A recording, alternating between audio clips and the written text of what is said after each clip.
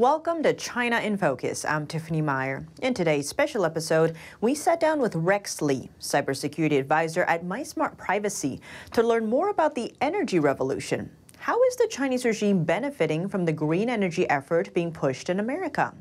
How are big oil companies rebranding themselves to get government benefits? And where does all this leave the consumer? Rex Lee, thank you so much for joining us. Great to have you back on the show. Thank you, Tiffany, for having me. Rex, you just came back from an energy conference that kind of covers, our green energy movement and maybe our dependence on China. What was the biggest takeaway from this conference? Well, the energy conference is CERAWeek, and it's held every year in Houston, and it's the energy industry overall. It's renewable, clean, green energy, fossil fuels. It's all energy. And it hosts some of the most powerful people on the planet. This year's speakers, for instance, the keynote speakers were John Podesta, Secretary of Energy Jennifer Granholm, and John Kerry. A couple of years ago, as Mike Pompeo spoke at this conference. And the conference has all the CEOs for all of the energy companies there, whether it's utility, oil and gas, renewable, and so forth. I got to sit in on John Podesta's keynote address, and it was really interesting because he's addressing the conference, which in the audience you have renewable energy CEOs and fossil fuel CEOs. And he was talking about the green initiative money associated with the Inflation Reduction Act and the omnibus bill, which came out with both legislations. It's over $500 billion of taxpayer money that's set aside for green initiatives.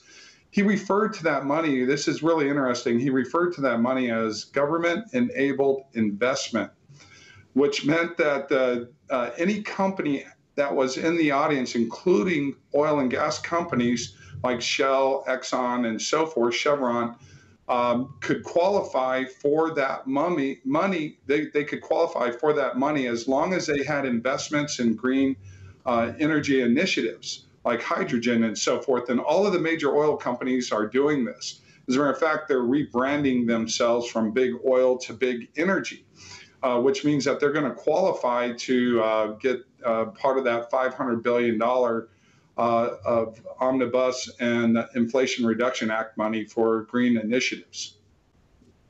And on that note, with the big oil companies basically rebranding, it seems we're seeing a lot of discussion and debate over, say, banning gas stoves. So how would this rebranding play into all of this?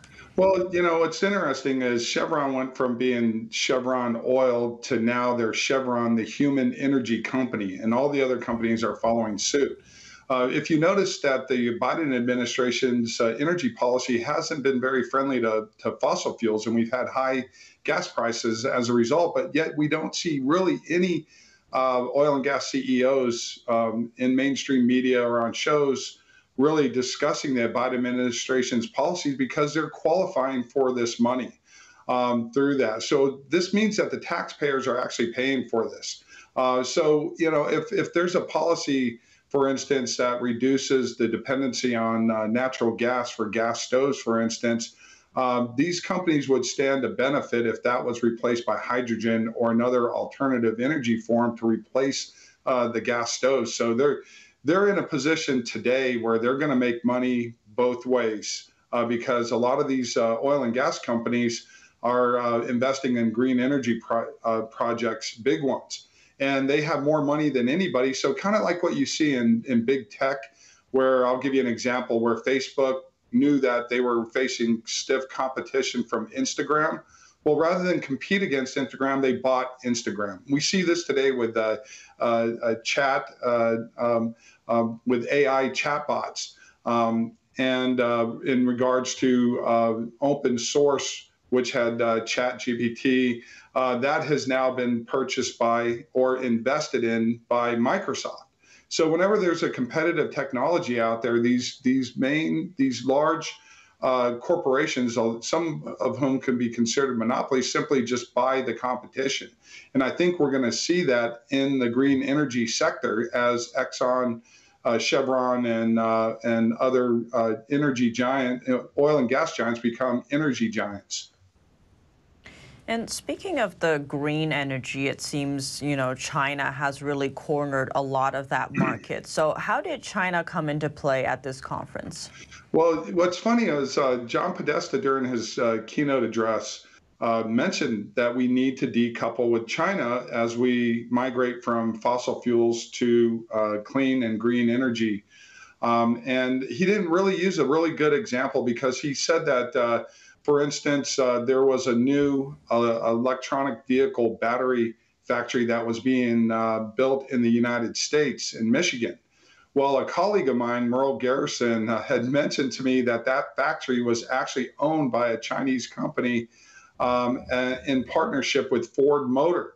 And the factory was initially going to be built in Virginia, but Governor Youngkin didn't want the factory built there because of the company's ties to China. And that company is CALT, which is a Chinese battery manufacturing company. So yes, he's right in one instance that, yeah, we need to bring jobs back to America, and that green energy jobs, investment in green energy in America will mean more jobs. But in that one example that he used, it's like reading the fine print of a contract. The factory was owned by a company from China in partnership with Ford. So you can say that Ford is building the factory, but in reality, it's a Chinese company. And it seems when we talk about the green energy, another part that often comes up with electric vehicles is lithium mining. And it seems there's some efforts to maybe start that production in America. I think Nevada is one state where that's playing out. So what can you tell us about that? So the Green Energy Initiative in Nevada is associated with Thacker Pass. And it's going to be a big, huge lithium mine. And again, this was brought up not only by John Podesta, but Jennifer Granholm also spoke at CERAWeek. She also spoke at South by Southwest in Austin, which I covered as well. And I'll give you a little insight on what she had to say. But they both brought up that the Biden administration is approving more leases for rare earth mineral mining in the United States. And lithium is the new oil. But the flip side of that is lithium mines are not very environmental friendly. And there are protests not only in the United States rising up, but they're also rising up in Chile and other places around the world. And you see one thing in common with these protests is that you have environmental groups protesting mining companies that are mining for green energy and clean energy, rare earth mineral mines like cobalt and lithium.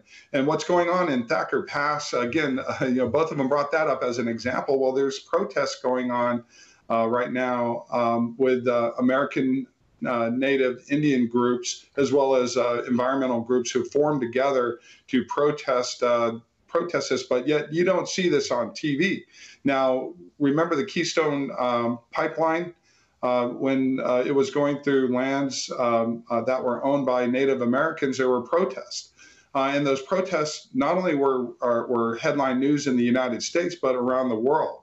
Yet we don't see that same